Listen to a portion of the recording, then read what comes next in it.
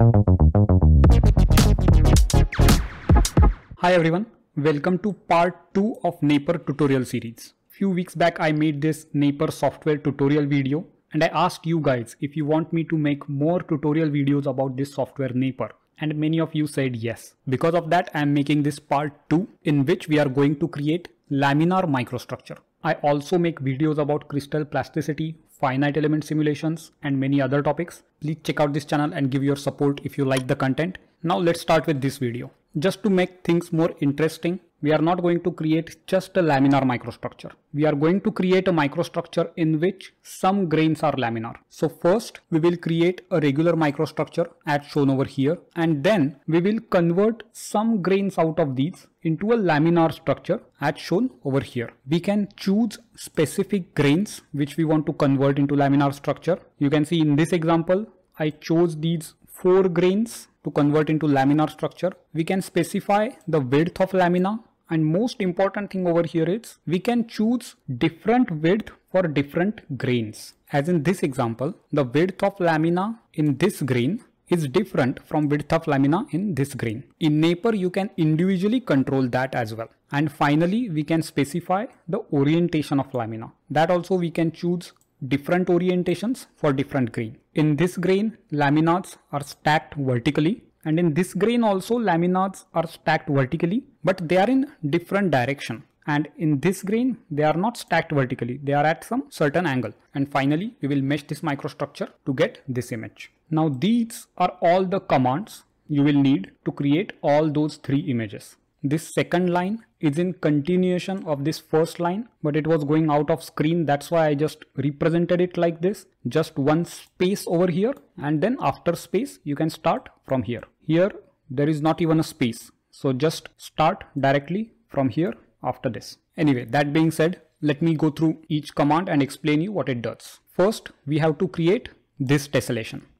To create this, we will use this first command.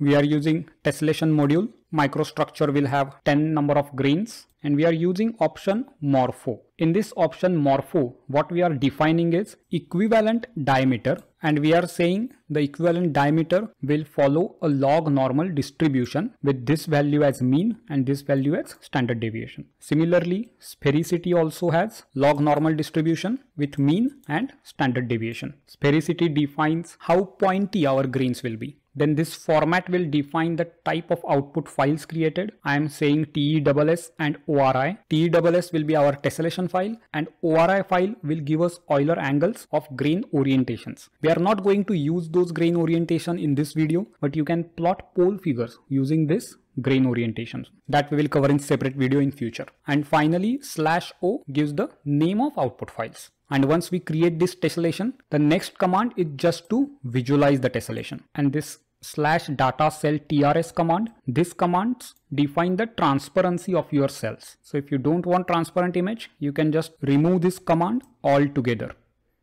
I am keeping it 50% transparent, and this will be the name of our image. So first, let's start the Neper and do these 2 things. I created one folder and I'm accessing that folder using this Ubuntu app. I explained this process in first tutorial. If you did not see that tutorial, I highly recommend seeing that first. Now let's start with first tessellation.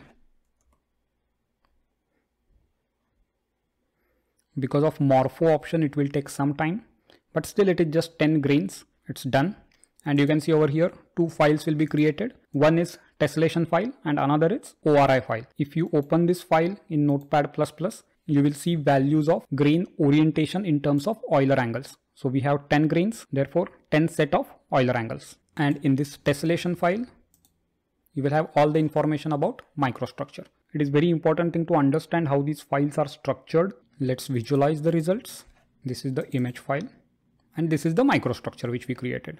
Now next thing is you have to create 2 files, lam normal and lam width. The name doesn't matter, you can name it anything. Now this is the example of lam normal file. You can see lam normal file will have orientations in which you want to stack up the laminar grains. Now we have 10 grains in our structure.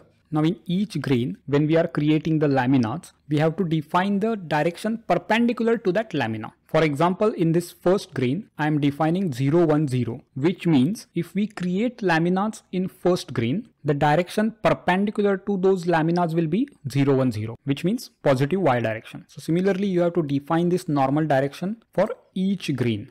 Doesn't matter if you want to convert that grain into laminar structure or not, but this just define it for all the grains. And then you have to define a lam width file in which you will define the width of lamina in each grain. Let's say if you don't want to convert grain number 1 into laminar structure, then you can keep the lamina width at some very high value so that it will not affect the grain. And the grains which you want to convert, for example, this grain number 4, for that you can define some lamina width which is smaller than that grain. And you can see here for grain number 5, I have defined some value which is different than this. So you can change the width of lamina over here. Let me actually show you these files. These are just plain files without any format. So this is lam normal file and this is lam width file. For 10 number of grains, we can manually write these files. But if the number of grains are too many, like thousands, then you can't write these files manually. In that case, you have to write a short script in Python or MATLAB. I do it with MATLAB. And how to identify which grain is which, means how to know the grain numbers of these individual grains. That also you can get the information from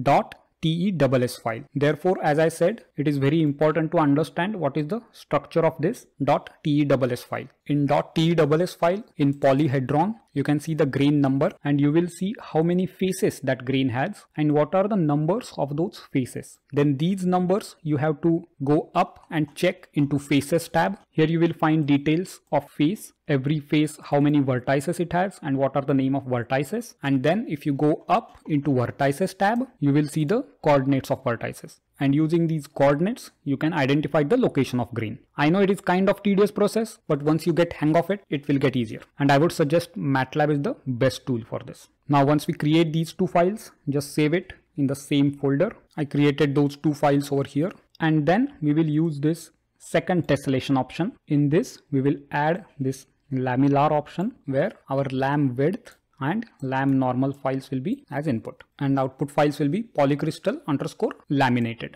So let's do that. You can see each grain is having further tessellations. The next will be to visualize the second tessellations, which is polycrystal_laminated.TESS file, and then you will get this file. And finally, to mesh this polycrystal, you have to use mesh module. Over here, this /CL defines the relative element size. I'm using much smaller elements so that our laminars will get meshed correctly, and I'm defining mesh quality to be 1, which means the mesh has to be perfect. And once you type this last command, again remember there is no enter, there is just space over here, you will get this mesh image. So that's it for this video. If you have any questions, please let me know in the comment section below. If you like this video, please show your support by subscribing to this channel, which will give me motivation to create more educational videos like these. You can also go to channel's playlist tab, and here you can see all the videos with similar topics combined together. For example, let's say if you're interested in ANSYS tutorials, you can go to this ANSYS tutorial playlist